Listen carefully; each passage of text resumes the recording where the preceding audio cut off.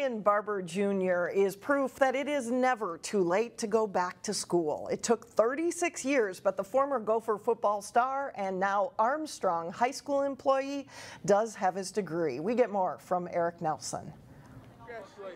Appreciate you. From the gridiron to the classroom, 57-year-old Marion Barber Jr. has accomplished plenty. I wanted to play in the Big Ten. Barber starred for the University of Minnesota from 1977 to 1981, then fulfilled his NFL dreams by playing for the New York Jets. If you think it, you believe it. If you believe it, you think it. How you all? Today, Barber is a special education instructor and an assistant football coach at Armstrong High. But the one thing Barber never had was a college degree. Being there with those students, I mean, it was just unbelievable. That changed on Thursday night. I was kind of between bursting out in tears and I was just overcome with joy. Barber took advantage of the Gopher grad program, which allows scholarship athletes who did not get a degree to come back to the U of M and graduate.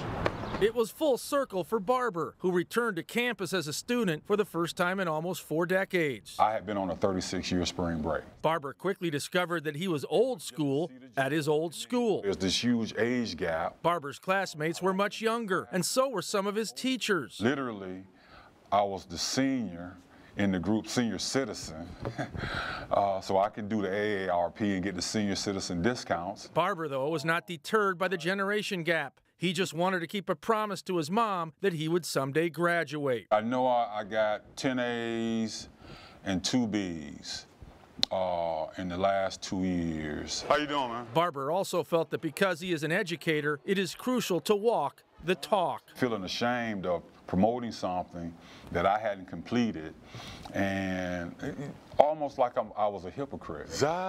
Those feelings have now vanished. Thanks to a delayed graduation, Barber has delayed gratification. You all have a fabulous day now. I'm Eric Nelson, CCX News.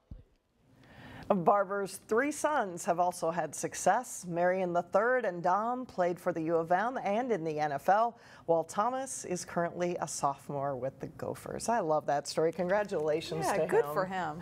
Still ahead.